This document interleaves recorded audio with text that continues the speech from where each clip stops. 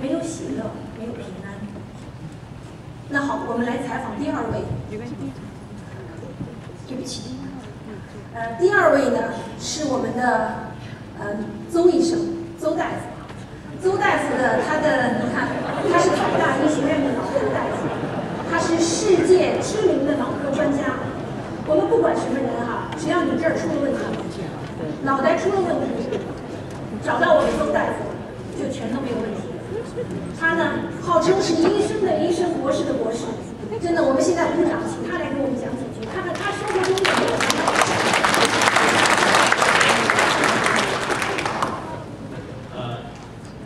是的，谢谢孟主持人邀请我来到贵节目参加您现场的座谈，也来分享我一点点的心路历程。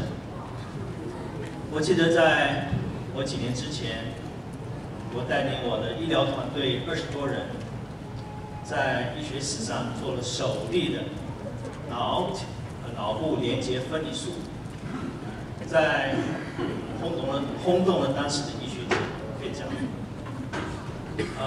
当时在世界上很多先进的国家，也都做了及时的报道。在那次手术成功之后呢，有世界许多著名的这个医学院纷纷的来邀请我来演讲，也召开医学座谈会，可以在医学史上真是轰动了当时的医学界上。对不起，打搅您一下，因为我们时间的关系，我们只想听演讲，有没有什么烦恼担心的事情？是的，在困扰我个人的这方面呢，我确实在这最近8年当中，确实有这么1、2件事来困扰我。我在最近这8年当中，我的食欲突然的锐减，还有我的睡眠的状况的品质非常的差，我常常是丢三落四，甚至我自己突然体重暴增了10几公斤，我竟然不自觉。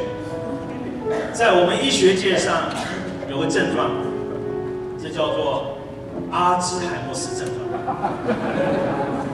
我非常的惶恐，假如我得了这个症状，那我在医学界上所苦心经营的，我的所有的医学成就不都白费了吗？唉。这也是我们医学